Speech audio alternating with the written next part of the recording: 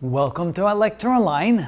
Here we're going to do exactly what we did in the previous video, but instead of the cosine or the hyperbolic cosine square of x, it's a hyperbolic sine square of x. So we're going to show that this is indeed equal to the hyperbolic cosine of 2x minus 1 all divided by 2.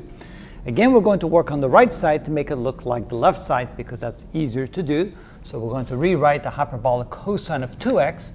So this becomes equal to the hyperbolic cosine square of x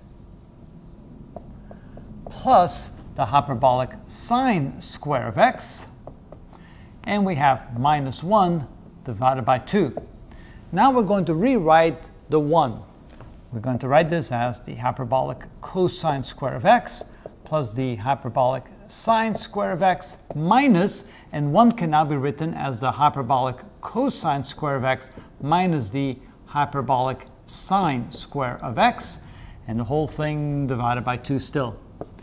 Now you can see that the hyperbolic cosine square of x will cancel out because the negative sign, and this negative will turn this into a positive, so this becomes equal to twice the hyperbolic sine square of x divided by 2, and then of course when we cancel out the 2's, we get the hyperbolic sine square of x, which is what we have on the left side right here, which means that the left side does indeed equal the right side.